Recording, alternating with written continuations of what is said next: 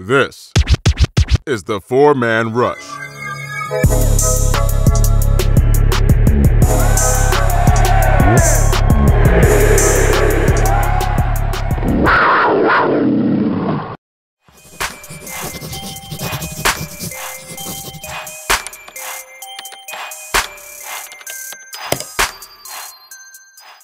Hello, Panther fans, and welcome to another podcast of the Four-Man Rush. I'm your host, Timmy V.O., here with my man Kevin of the Four-Man Rush. We might have Jadarius popping in on here. We'll see, hopefully. Rest of the crew's doing their JOB tonight, so we're here to bring you the lowdown on what's getting ready to go down in Bank of America Stadium on Sunday against the old Detroit Lions. Yeah, man. We'll see if we can get a W out of this or not. Who knows? The one thing we would like to see is more growth. We'd like to see more growth. Believe it or not, we'd like to see more growth from our veterans. Go figure. Anyway. Yeah. So we'll briefly talk about Tampa Bay. Briefly. Not much to talk about, but briefly. And then we'll dive into the Detroit Lions, of course. So, hold on to you hats, Panther fans. Damn it. Welcome. Glad you're back. It's been a frustrating season. It's okay, though. We saw it coming. It's okay. Kevin, would you kindly give us your thoughts on the Tampa Bay game?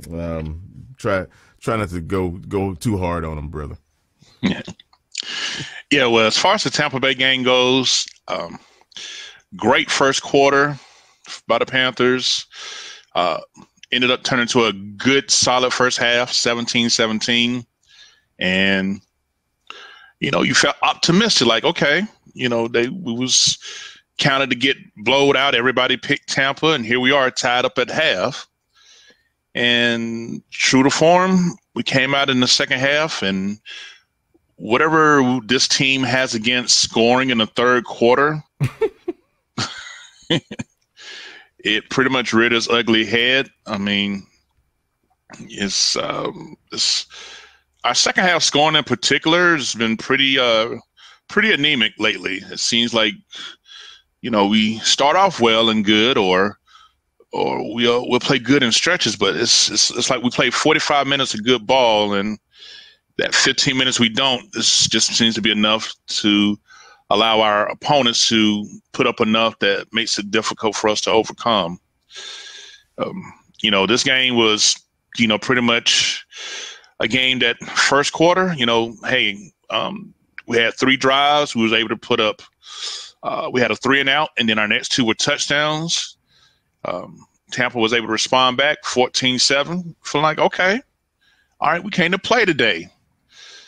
Second quarter, all we got was a field goal out of it. Tampa was able to put up 10. That's how we got to score 17-17.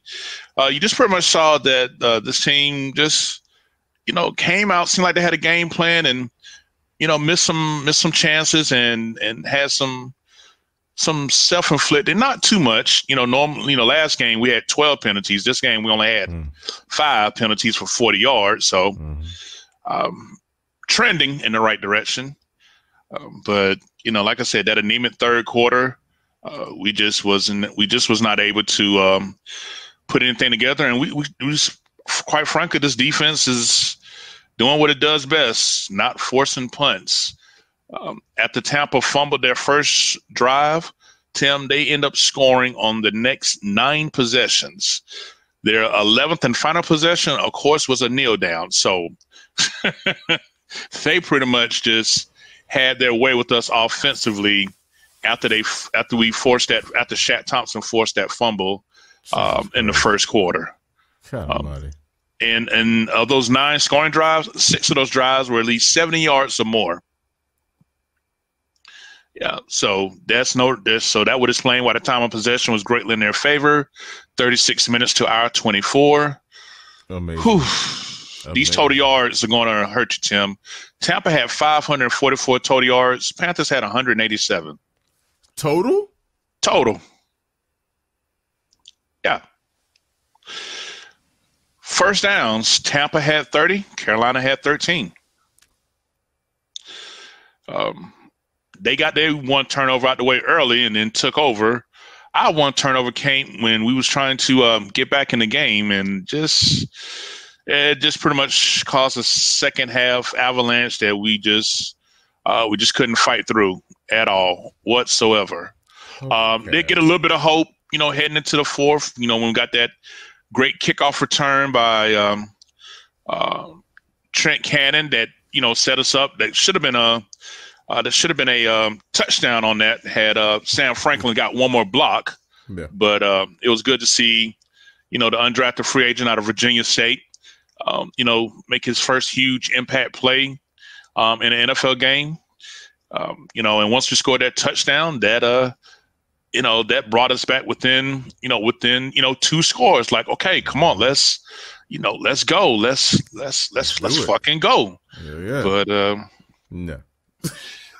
yeah, but they came right back after that, and with the ball on their own 2-yard line, they used the exact same play, exact same formation they used the last game, and they trucked off a 98-yard run, pretty much right up the middle, shaded off to the left side. That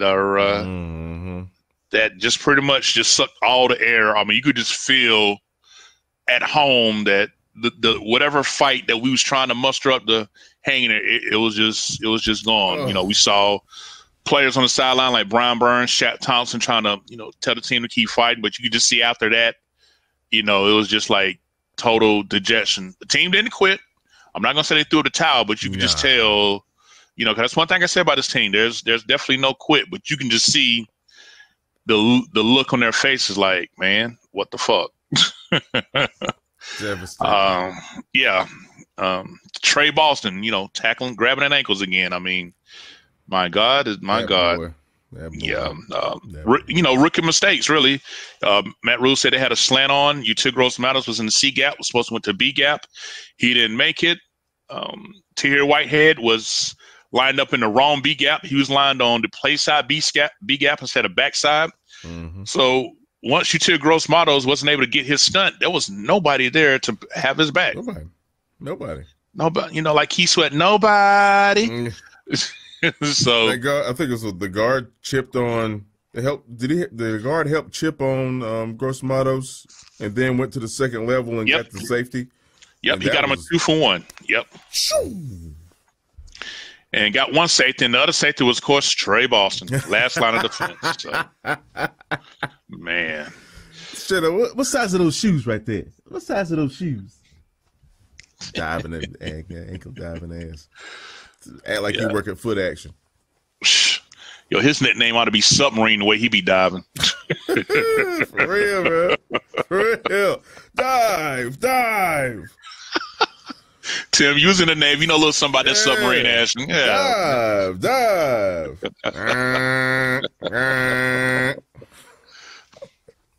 Telescope up. No, I'm just joking.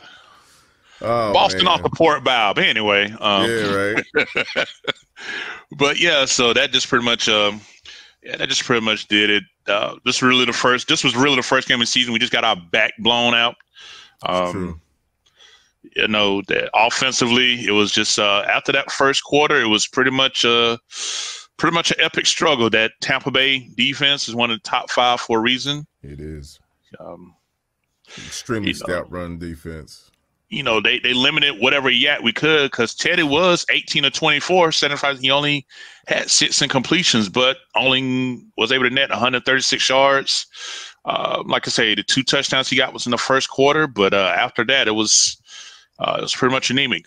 Mike Davis, who took over for injured Christian McCaffrey, 7 carries, 32 yards. Decent average, but, not enough totes. DJ Moore, he had the big touchdown played in the first quarter, got most of his yards. But after that, man, it was just pretty much slim pickings. What's his name? Robbie Anderson. He had 6 targets for 4 catches, 21 yards. His longest catch was 9 yards. So whatever they did to limit him, that worked.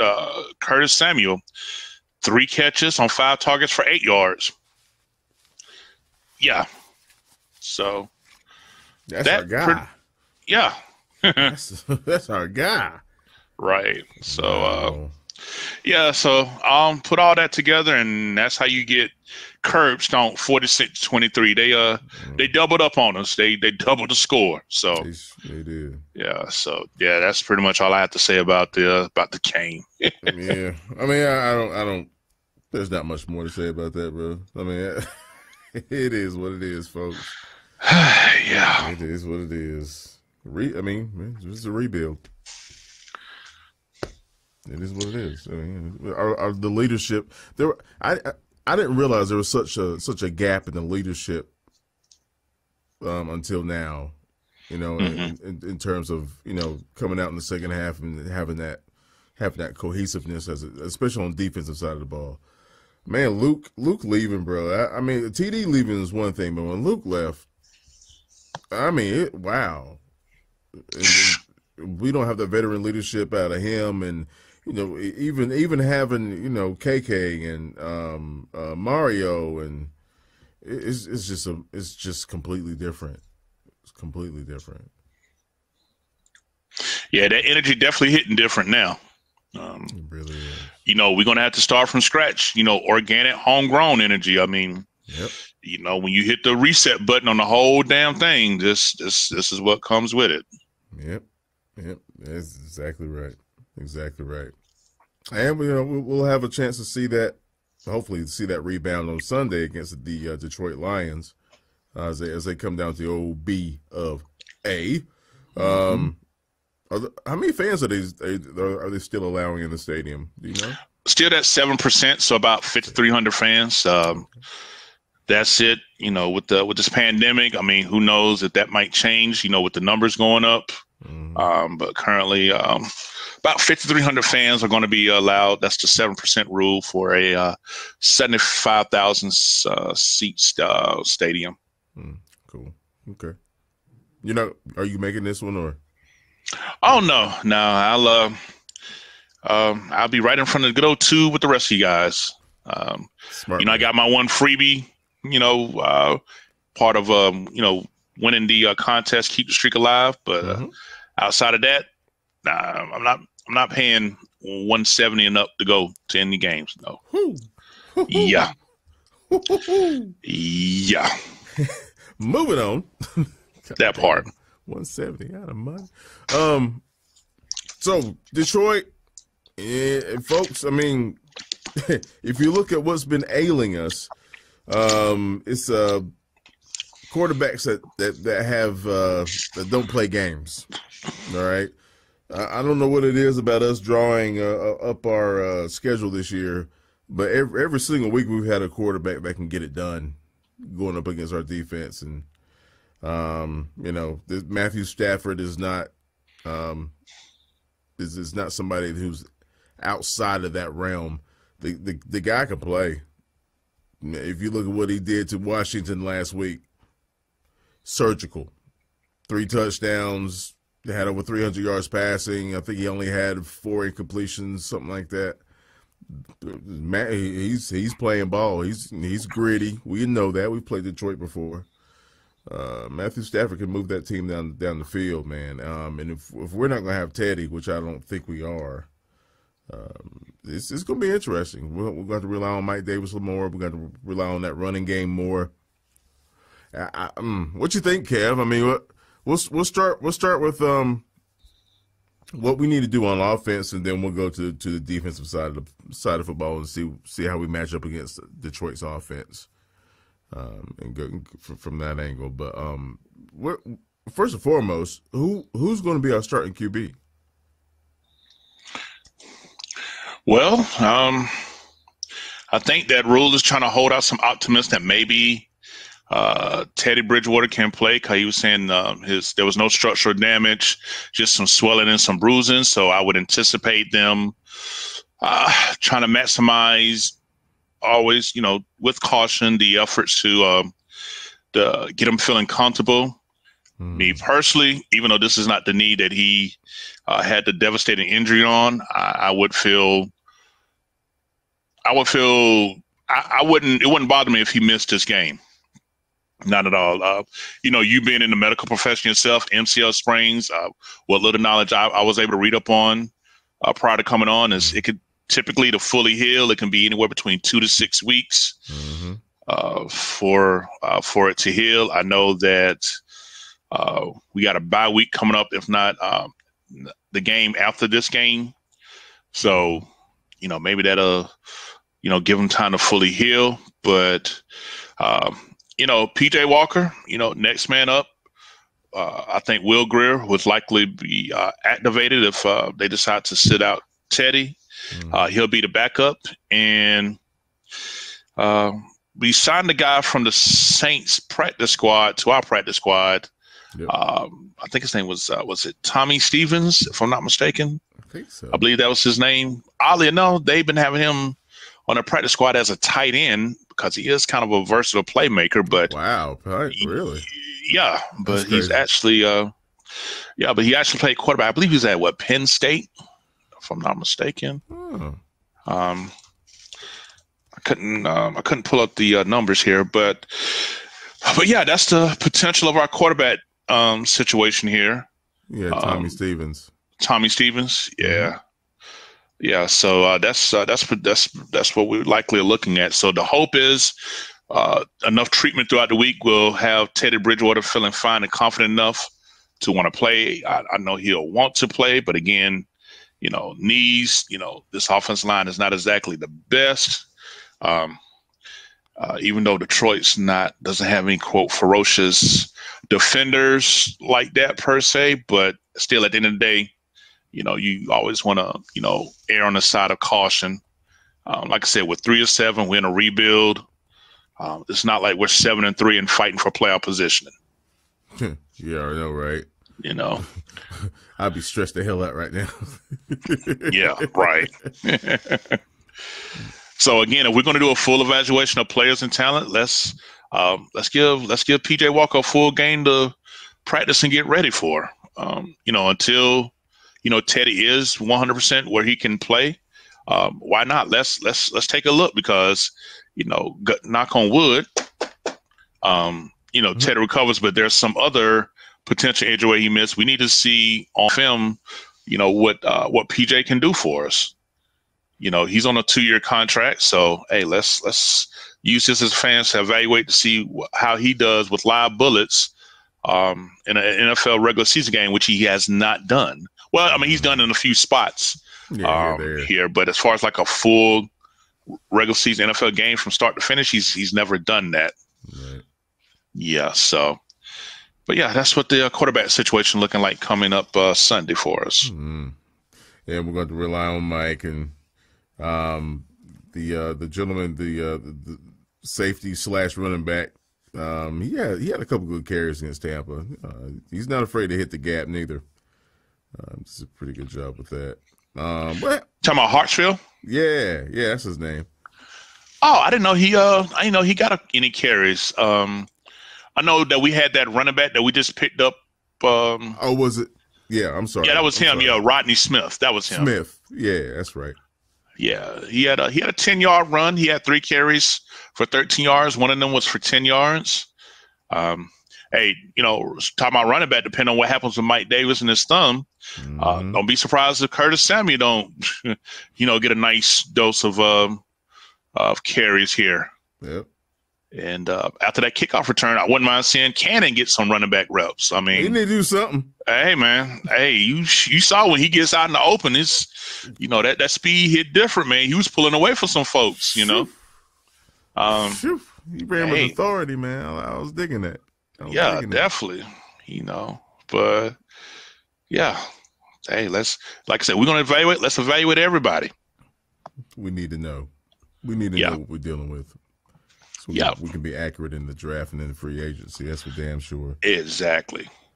We don't need guesses. We need actual film work that we're looking at. Say word. Now, we haven't, as you mentioned already. We haven't seen much of PJ, and I wish I knew more about his chemistry with, getting those first team reps and things of that nature. What his chemistry is like with DJ and Robbie. I would feel a little more comfortable about that, because it seemed like just going off of last game with Detroit playing the Redskins. We mentioned that before we started recording. Alex Smith had 55 passing attempts in that game, and it wasn't a blowout kind of game. I mean, it was basically a close game. Well, will we need to pass the ball like that, and can we get off with the run game? Because as you mentioned, Detroit's not that good of a run defense. So I mean, it's just all tying together in my mind, because I know PJ is athletic and he can get out of the pocket, things of that nature. If he can show that chemistry with DJ and Robbie, I think we'll have a successful offense outing. Defensive outing, I do not know. I do not know. I wish I did. Oh man. So, do you want to talk about the defense and how we can stop Stafford, Kevin? Yeah, before we get to that, just give you a little background. Actually, P.J. Walker and Robbie Anderson got some history in college. They both played together. They both played together at Temple. P.J. He was the 4-year starter there for Temple, and Matt Rule got started from 2013 to 2016.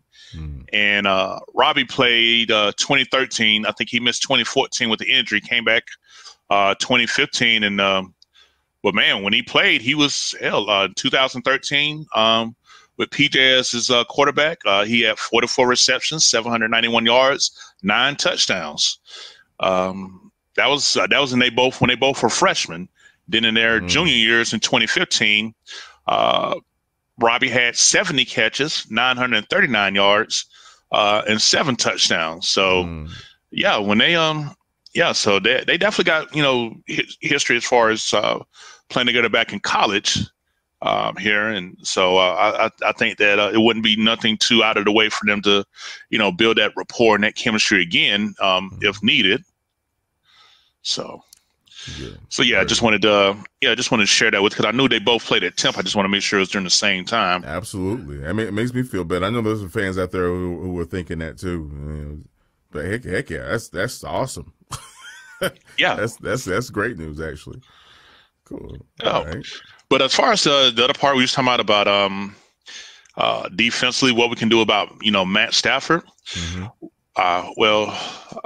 What I was looking up here was, believe it or not, with Matthew Stafford, he has, this came out a couple hours ago. It says, and this is from Tom Pelissero on Twitter. He says, Lions quarterback Matthew Stafford has a partial tear in a ligament in the thumb on his throwing hand, per sources.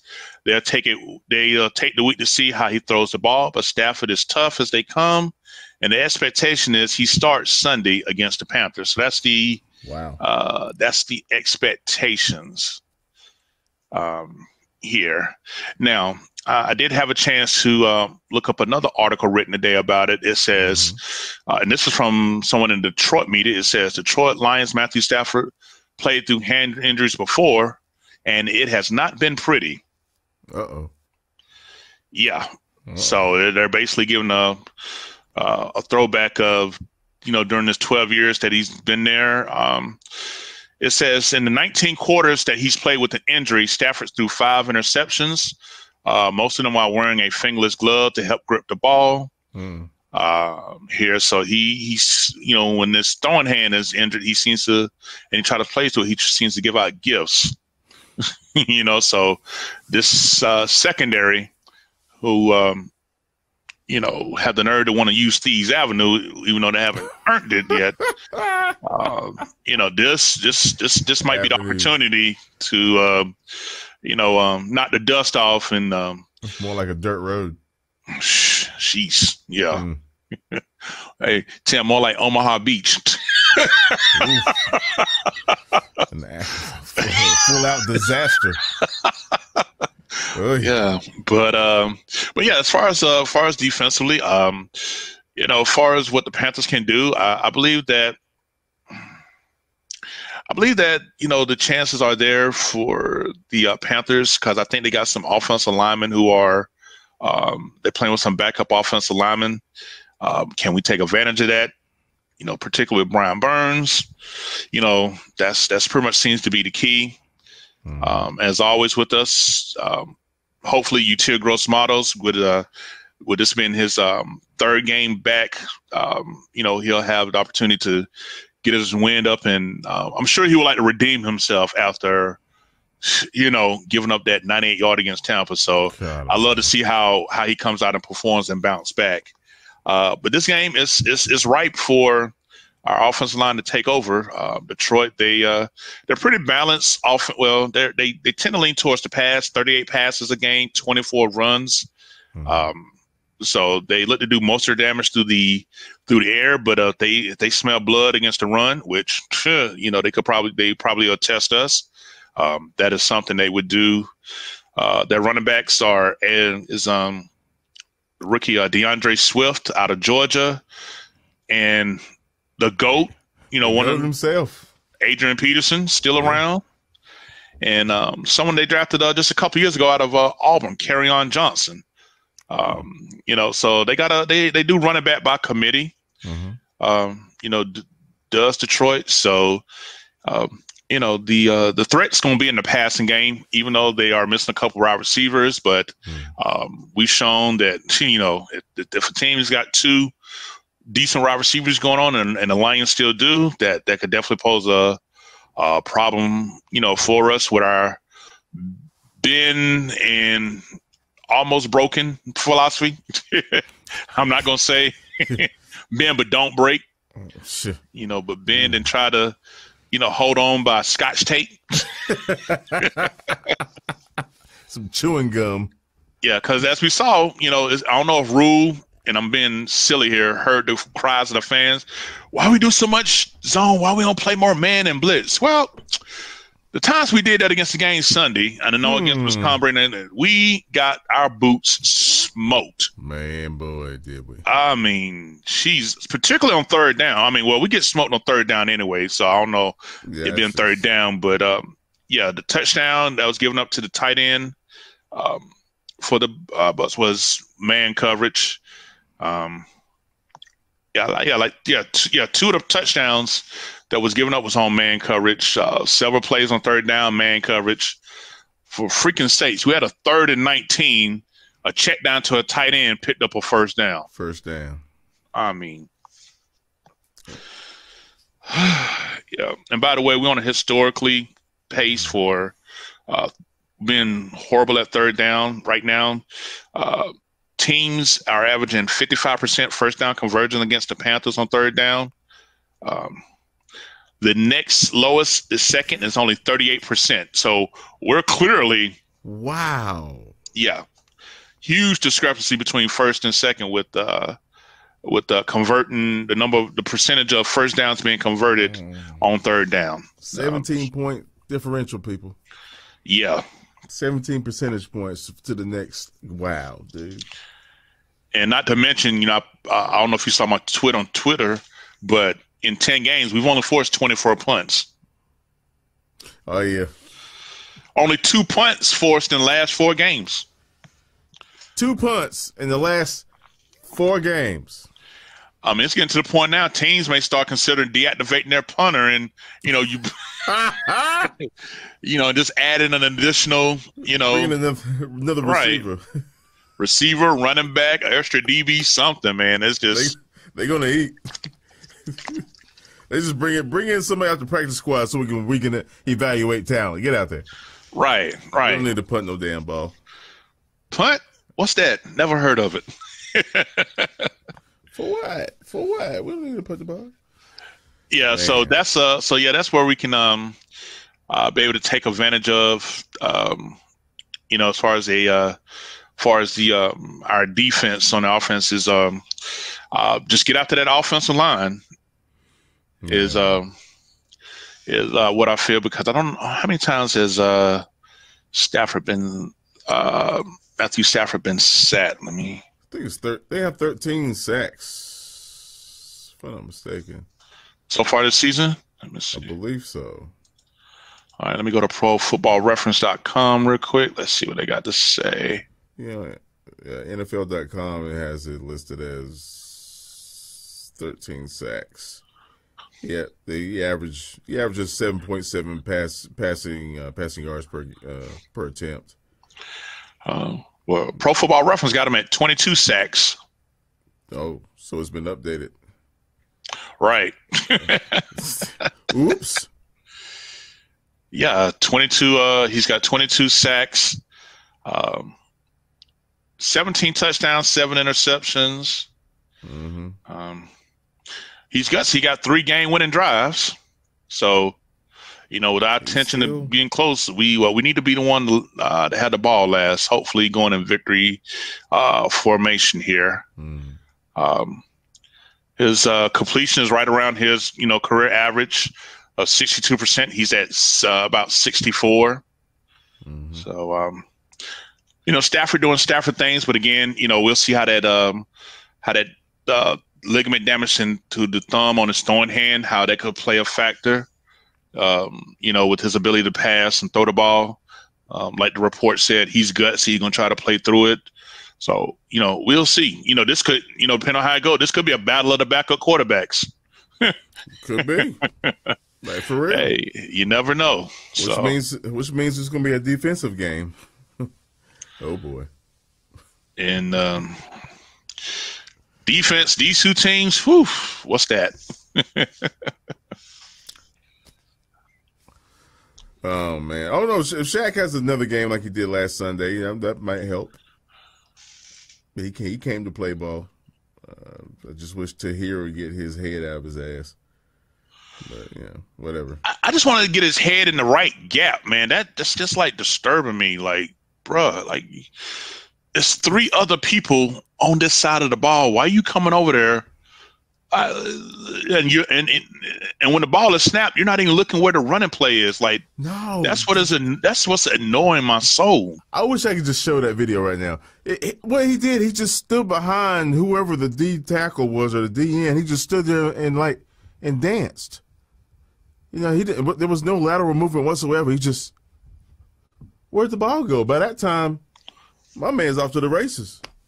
He has no angle whatsoever. I mean, it's just, wow, dude. And this man's been in the league for almost 10 years? Yeah. He's a 9-year veteran. And that's the crazy part. We knew coming in he wasn't great at pass coverage, right, but he was a thumper in the run game. I mean, that was his resume. So I figured if nothing else, we got an enforcer. Mm-hmm. So, but thank God this is a 1-year deal, $2.3 million. Hey, got your money. Your temple affiliation with Rule is no longer needed. So, I wonder, yeah, exactly. I wonder if Matt wants to give him those right there. I think Coach Rule's about, boy, if he could, I don't know. I think he pulled a trigger on Tahir too, man. I'm just saying. Bro. No, I'm just saying. So 1 o'clock Sunday, ladies and gentlemen. Carolina Panthers versus the Detroit Lions. Be sure to tune in. These guys are still growing. When we have quite a few rookies on this team, and when the chips are down, i.e. when you're missing your starting quarterback, you're missing your starting running back, you lost one of your best defensive tackles. All these other things going on with the team, it's a prime opportunity to see what this coaching staff can do. And, if we can bounce back after that thumping we got in our own house, even after Shaq's speech in the locker room and, people were really calling folks out, it's going to be interesting to see what happens. Did you hear what Shaq said, Kevin? Well, I heard it was, he was cussing. All I heard he was, he's cussing them out, and Matt Rule said, "Hey, at that moment, yeah, it was definitely needed." Yeah. He said that was preferably not his style, but because he, yeah, he said, but at that moment, yeah, that was definitely needed coming from a player, but as a coach, he just has a little bit different way of dealing with it. So, hey, Okay. Shaq was hot. Shaq was hot. He left the field hot, got to the locker room hot. He was hot. And, you know, we'll see if it was all smoke or not. We'll see. But Shaq did mention that, you know, what he expected out of coming out of that confrontation situation, however you want to, you know, label it, was that, you know, he knows his teammates are going to show up and go to work and practice. So, again, we'll see if this translates to the field, or, you know, if it's just smoke and mirrors and, you know, the veterans just don't want to, you know, bring it. Because, I mean, I'm not expecting the rookies to play like, you know, 5, 6, 8, 10-year veterans. I'm not going to do that. That's ridiculous. But I am going to expect those veterans to step up, especially somebody who's been you know, groomed by the best in Shaq. So, yeah. 1 o'clock Sunday, folks. The Carolina Panthers are back on the field, man. I think we might pull out a win, Kevin. What do you think? Yeah, I definitely think it's definitely one of our more favorable. I don't know necessarily if we should be favorites, you know, with the 5-game losing streak, but the degree of difficulty is lessened from what we you know, what we've been through on this streak, because, you know, we went with started off with this lose streak, started off with the 5-1 Bears. Yeah. And after watching how Foles played last night, I was like, how in the world did we lose to this guy? How indeed. Yeah, and then, man, it's just been one loss out there. We lost to the Bears, then we lost to the Saints, lost to the Falcons again, and just, man, yeah. Yeah, that Bears game, I think that defensive line for the Bears was just so dominating. I forgot about that. It was just so dominating. I think this Detroit team might be a defensive line we might be able to tame a little bit. Maybe if we can run the football, we can keep them off balance. But if all we can do is drop back and pass the ball, we're gonna be in trouble. But yeah, we'll see, man. We'll see. You want to give a score prediction, Kev?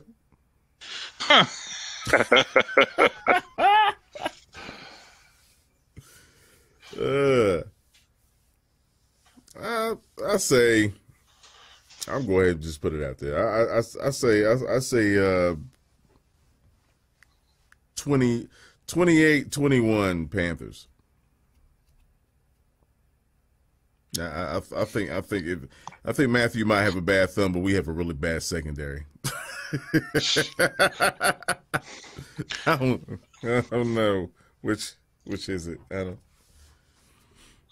Yeah, I mean, the pickings are there. I mean, the Lions' run defense gives up the second most rushing yards in the NFL. They're allowing nearly 2 rushing touchdowns a game. You know, they give up of their 9 games, 6 games, they've given up multiple touchdown passes. So, I mean, if this is ever a game to, you know, pump some life back into this offense to get their mojo back, this defense is definitely the one that you need. So it's, you know, their formula has been, you know, kind of something else, bend but don't break, and hope the offense puts up just enough points to be relevant. But this is definitely a game that we need to play to stop the bleeding, because after this we're at Minnesota, who's starting to get their swag back again. You know, they didn't win 2 in a row. They beat the Packers at Green Bay, and then they won at Chicago. Wow. Yeah. So, whoa. Yeah. And at one point, you know, Minnesota was, you know, there's talking about possibly, you know, rumblings of firing Mike Zimmer. I think they were like 1-4 at one point, but they're now 4-5. So, I mean, they're trying to, yeah, you know, get some relevance, because I think they got Dallas this week, and then they got us. So, I mean, hey, you know, they getting their momentum, they getting their swag, you know. So yeah, we definitely need this. Come on, Panthers. Yeah. I got faith in you, man. I got faith in you. I think we can pull this out. We sorely need this. God Almighty, we need this W. Man. Well, Panther fans, we're going into another week of Carolina Panther football and another chance to break this losing streak. I'm just glad we broke the one from last year. I'm glad that's over. Got a couple W's under our belt. We're good. All right, so Kev, any parting shots, sir? As always, just thank the fans of the Four-Man Rush for supporting us on all of our platforms. Keep looking us for us post-game, a couple hours after the game is over every game day. And follow us on the All 22 that we do every Wednesday around 9:30. And let's get through this rebuild year one together. Indeed. And on behalf of myself and the rest of the crew of the Four-Man Rush, man, we really appreciate you guys and gals. We really appreciate y'all.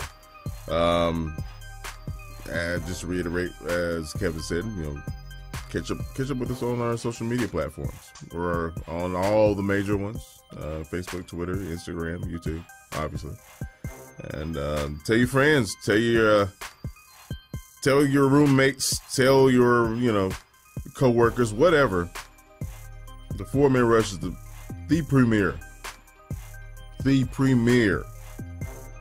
carrier of Carolina Panther knowledge and entertainment, for that matter. So check it out. Folks, COVID's still out there. Stop playing games. If you haven't noticed, across the nation, we've had a huge spike. So, do your part. There's some families out there that are suffering because they're losing loved ones left and right, man. Do your part. Wash your hands. Keep a mask on. And let's get through this. Cool.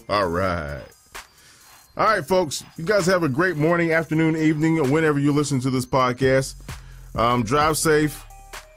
Try not to step in your dog poop when you walk your dogs in the morning. And as always, keep pounding. Y'all have a good one.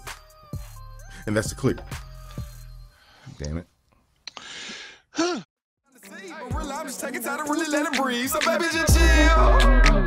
She love it. We out in public and we can just chill with my partners, and we can go back to my crib and just chill under covers and do we call me and you lovers. The Four-Man Rush is brought to you by the love and respect of and for the Carolina Panthers and Carolina Panther fans everywhere. Keep pounding.